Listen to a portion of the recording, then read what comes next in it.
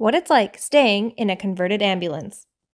First thing we got to do today is clean out our water tank and refill it in prep for a trip. So Jeff is just taking out the pump there of the fresh water and removing the plumbing of the gray water. We are going to dump that gray water out and clean it all up. This is kind of a nice outdoor job. Jeff's just putting some soap in there, adding some water, and giving it a good shake. We put that in just like that. It kind of helps with the smell. Time to reattach everything up again and fill up our fresh water. All we have to do now is reinstall the pump and test it out.